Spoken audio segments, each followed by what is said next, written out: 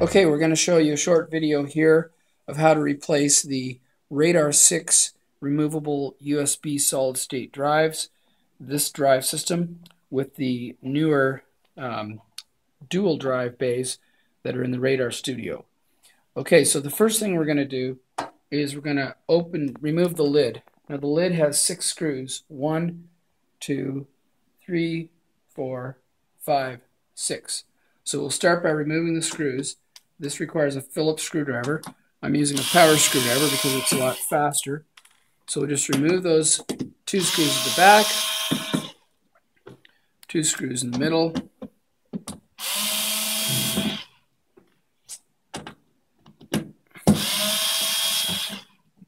and the 2 screws at the front.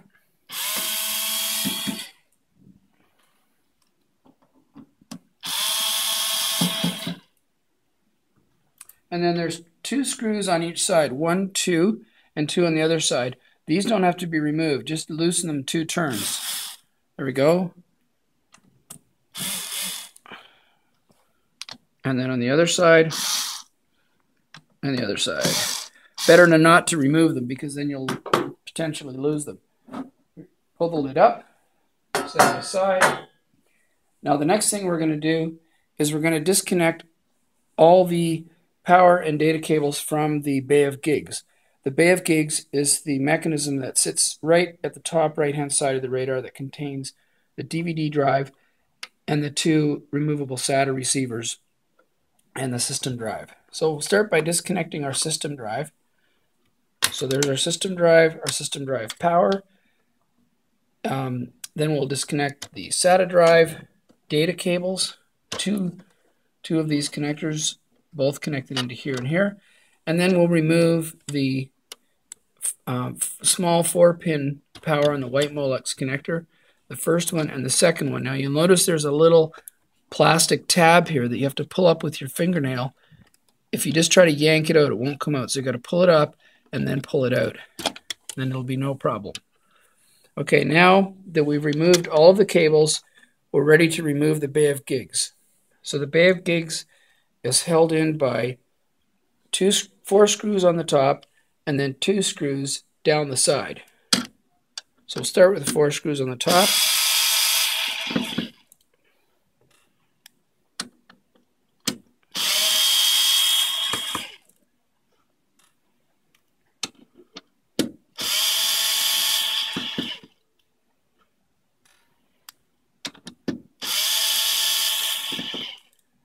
And then to get to the 2 screws on the side, you can see there's a screw down here, and then there's another screw on the other side. We need a long shaft screwdriver. So I'm just going to go get one of the long shaft screwdrivers.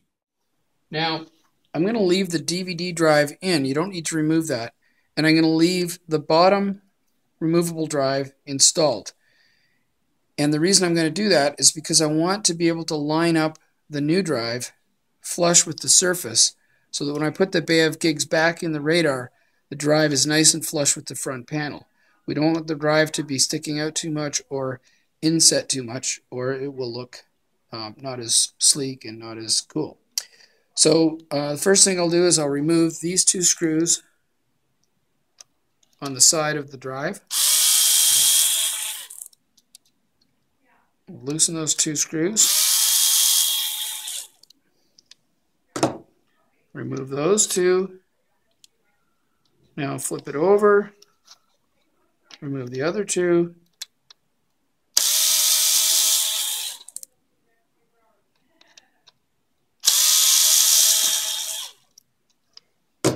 Remove those 2. And now I should be able to just slide the receiver out. I can either slide it out the front or the back. It's easier if you slide it out the back.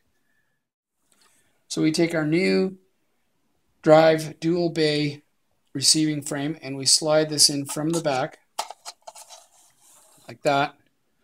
And then what we want to do is insert the new screws that come with the drive. Do not use the old screws from the previous USB 3 removable drive because they're a different thread and they will not work.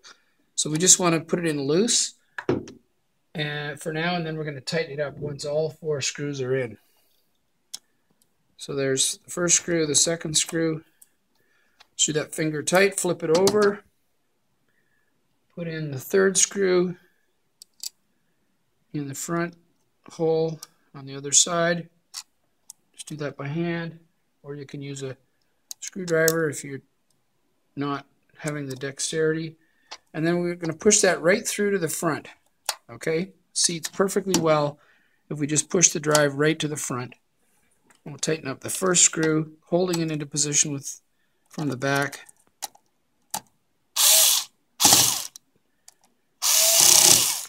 This screwdriver has an automatic torsion adjustment on it, but you can just do it snug. You don't have to do it super tight. Okay, so there we've got 4 screws in, and we've got the new drive installed. Now the next thing we're going to do is we're going to put the blank cover plate in here to show you how, if you were to install 2 of these, now you would remove this drive and do the same thing on the bottom drive. But if you're just installing 1 and a blank cover plate, because some people will have taken out 2 drives and replaced them with 1 receiver with 2 bays, then you would install the blank cover plate. So I'm going to go ahead and show you that. So again, we'll remove the 4 screws of the older drive.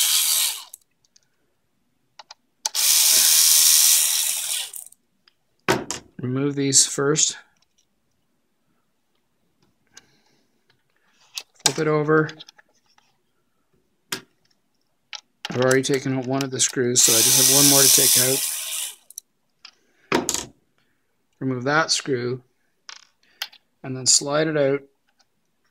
Oops, I didn't take out that other screw.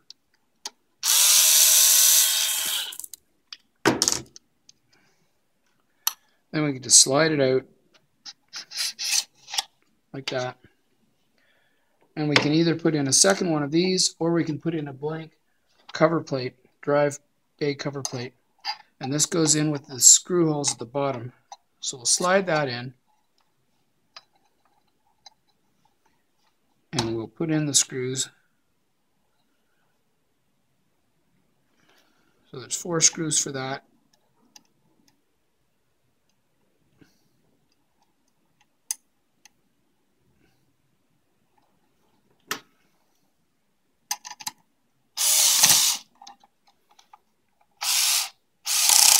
Now these screws might be a little bit tight because there's a little bit of powder coating that sometimes gets into the threads, and in that case it was a little bit tight. So don't be afraid to just go ahead and thread it on through. This one's nice and easy. We'll flip it around, put in the last 2 screws.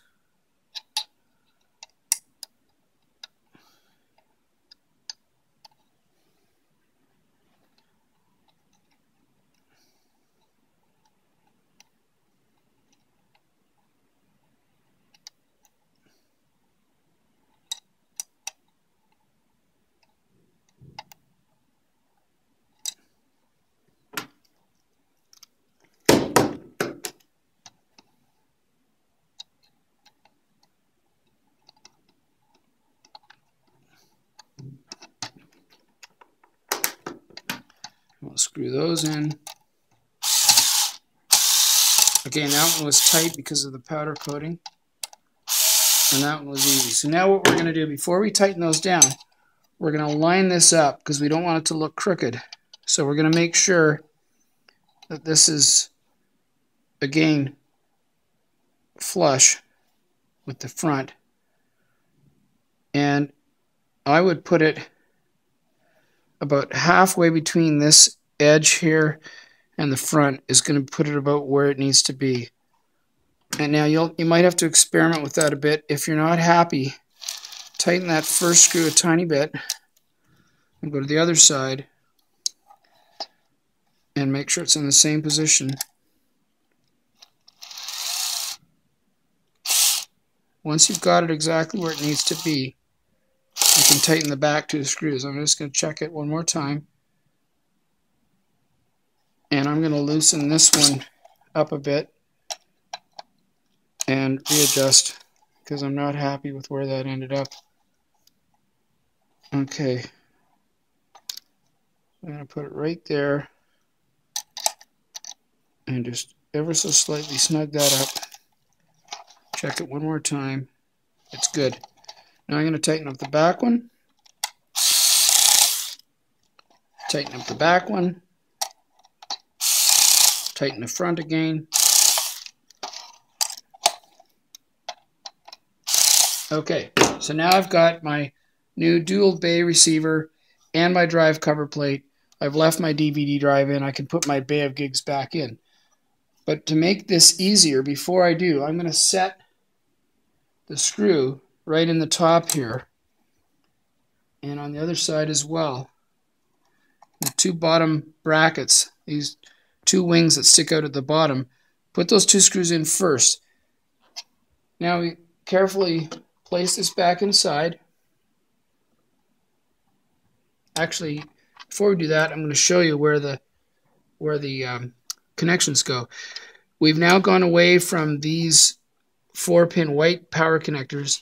We can go directly to the black SATA connector. So we're going to put our power connector there. We're going to put our top drive, so the top drive SATA connector is going to connect beside the power connector, and then the bottom drive data cable is going to go over here on the right. And make sure this switch here is set to on. That will disable or engage the bottom drive. So we want to leave that in the on position.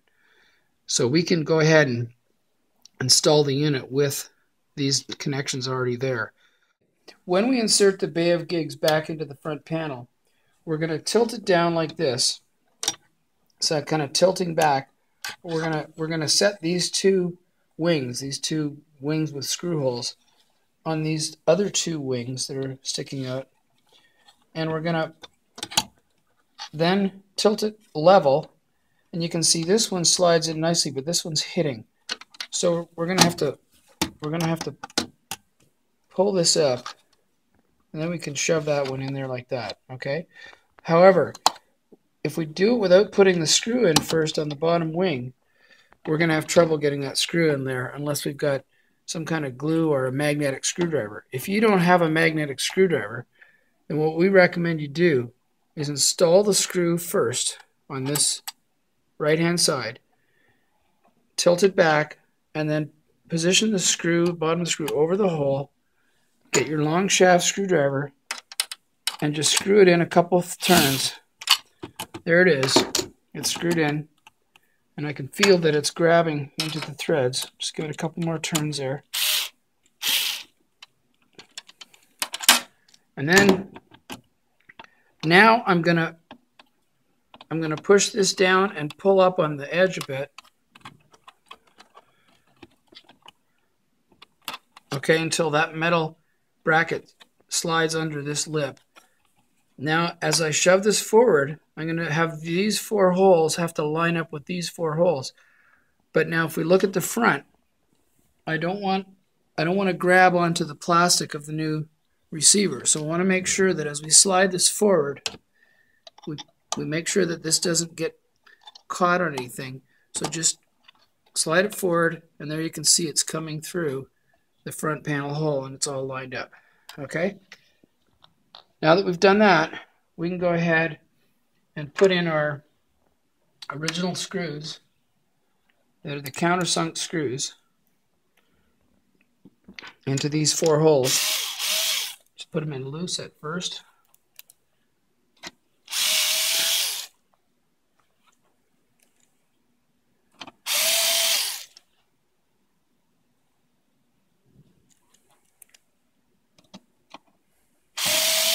Then I'm going to get the other screw for this bottom bracket, and I'm going to put it on the end of the screwdriver and hold it with my fingernail.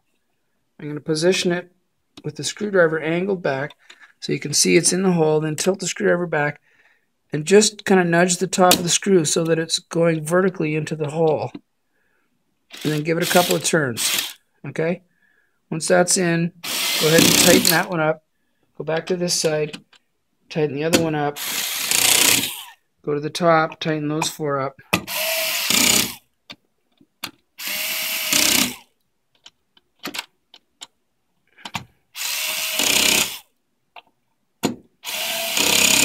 There we go. Now we've installed our bay of gigs. Now let's take a look at the front, and we can see that the cover plate is nice and flush, and the new receiver is protruding out slightly.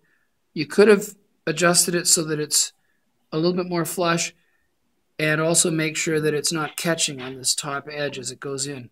So you might have to adjust those screws a little bit, but eventually you'll get it so it's looking just like what you want. Okay, now we're going to go in and talk about the SATA, the additional SATA and power connections.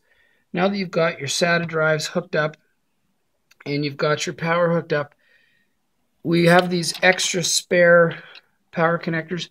We can just leave those in there. Just make sure they're not falling into the fan blades here and the CPU fan blades, and just make sure they're tucked away nicely. Now we're going to put hook our system drive back up. In your case, you're going to have this already bolted in like that, or there could be two system drives. And then we're going to hook up our system drive power. If you don't hook up your system drive and system drive power, you're not going to be able to boot the system. So hook the system drive data cable and the power back up. If you get confused as to where the system drive data goes, if you follow the cable back, it plugs into the connector towards the furthest back and next to the red heatsink. So it's just on the top left corner of the red heatsink. That's the first connector where you want to put your boot drive. Okay, so we've got all that installed. Now we can go ahead and put the lid back on, and we're away to the races. If you do have a DVD or a Blu-ray drive installed, then it's either going to be this little Daughterboard here, which is a USB to SATA Daughterboard. In that case, we just go ahead and connect it with the red wire on the far right. So you plug it in, and that one connector, you do not need this power connector hooked up. You just need this one connector. If it's not a USB connected drive, then this board won't be there. There'll be a red SATA cable that contains both power data that plugs right in here. You just go ahead and plug that on, and you'll be all set. And then, of course, our system drive sitting right there.